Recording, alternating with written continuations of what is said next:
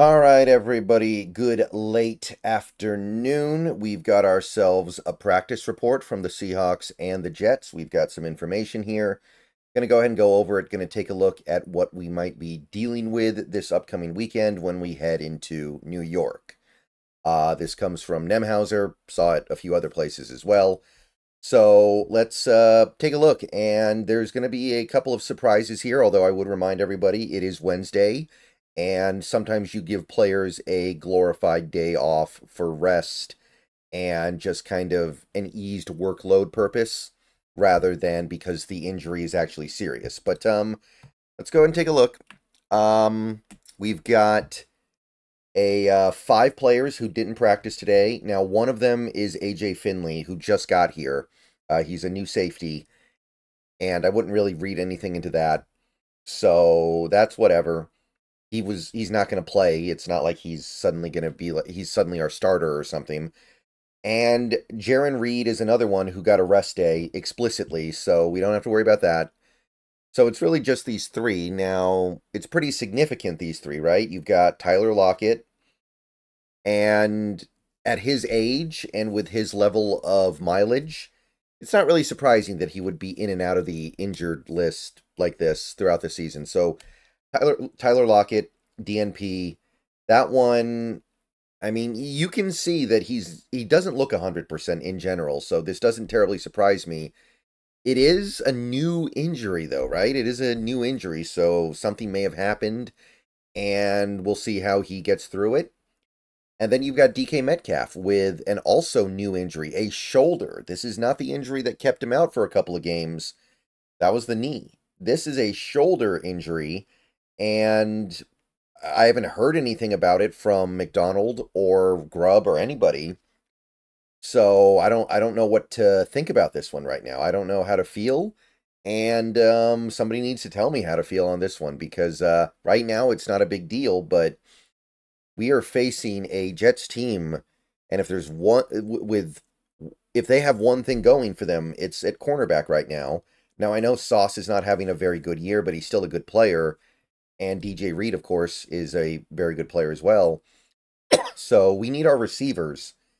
And DK Metcalf not participating with a brand new injury is not something that I want to see. The third one, Leonard Williams. Now, look, he didn't practice Wednesday or Thursday last week, and then he played the best game of his Seahawks career on the Sunday after it. So I don't want to worry about it, but you can see that they're kind of pacing him. And part of it's probably because he's old, but there is some legitimate injury here. So we don't love that. I got to admit, it could be a thing where he's able to be dominant like he was on Sunday, but he's not going to be able to be dominant like that in every game he plays. And the foot injury may not go away till the offseason. So that's the unfortunate reality of the situation. And hey, like I said, he played great on Sunday, even though he missed a lot of practice, so I'm not going to sweat it, but something's up. Limited participation, we got 3 guys here, and one of them got partial rest, Tomlinson, so no injury there. Laken Tomlinson's an Iron Man. One thing you can say about him, even the last couple years where he hasn't been that good of a player, he doesn't get hurt, so nothing to worry about there. Brady Russell was able to practice a little bit today, so the foot injury seems like he's moving past it. I would expect him to be able to play on Sunday at this point, not that he plays that much anyway. And Uchenna Nwosu was limited, but he is ramping up after spending an extended amount of time on injured reserve. So he's not going to play this week. And the way they're talking, he may not play next week. So we'll have to wait and see on that, but don't expect him to play. Just hope that he makes progress so that he can play next week or the week after. So Uchenna Nwosu, don't bite into this one too much. They've already basically told us he's not going to play this week. We do have a bunch of full participants, including Noah Fant, which indicates very strongly that he will play this week. So the Noah Fant Noah Fant absence should be wrapping up soon here. So that's good. We need him. As much as he's not a great player for us, we do need him because Barner's just not quite at the point where he can play 50-plus snaps efficiently. Abe Lucas, full participant. So he's made it through 2 games now with no serious setback. So great news. Chenault, full participant. He should be back this week. Good news. Farrell Brown with the elbow injury, full participant.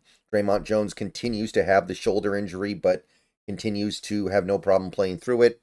And he's playing fairly decently, so it's not like it's holding him back.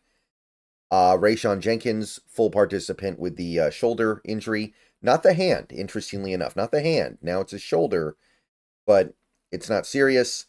And Stone Forsythe in the same boat as Nwosu. Now, his boat might be getting there a little bit quicker, actually, because he was a full participant today. But I don't know if we're going to see him active for game day. And it depends on what happens the rest of this week, but he is ramping up after missing a month. So don't be shocked if he misses one more game. Now, I don't think anybody's going to be upset about that because it's Stone Forsythe, but still, he's there. Okay, so that's it for the Seahawks side of things. Not too bad, not too alarming. Well, the Metcalf thing is kind of alarming, admittedly, but we'll cross that bridge later this week. We don't need to worry about it until we get confirmation that it's something to worry about.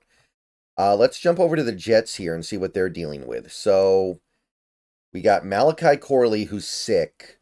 Now, again, if you're sick as a football player, you're probably going to turn it around real quickly.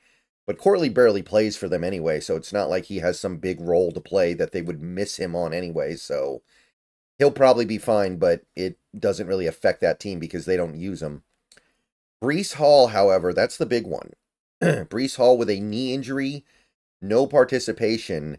And look, the Jets can't run the ball as it is. The Jets have no ability to run the ball anyway. If they don't have Breece Hall, you're down to Braylon Allen and nothing else for a running back. They don't really have anything else going on in that running back room that is appealing. So that's a big one to watch. And I know you can't get that much worse than the Jets running game so far this year. But at the same time, Breece Hall's a good player. He's a talented player. You'd rather have him out there than not have him out there. Not having him out there will have a negative effect. Tyron Smith, neck injury. Now, look, Tyron Smith is very well acquainted with the injury list for years now, back when he was a Cowboy and now that he's a Jet, and he usually plays. So I'm not saying he's not going to play. I think it's a little too early to declare that. What I would say is that if he doesn't play, which, hey, always a possibility, especially for this Jets team that is very hapless and rudderless and has no real path to the postseason, then you get Olu Fashanu probably. So even if he's out, the Jets do have a pretty credible player to turn to. So I'm not saying that's going to be some kind of deal breaker, but the Jets have invested pretty heavily into that offensive line, and the results have been mixed, admittedly, but they have replacements if these guys can't go.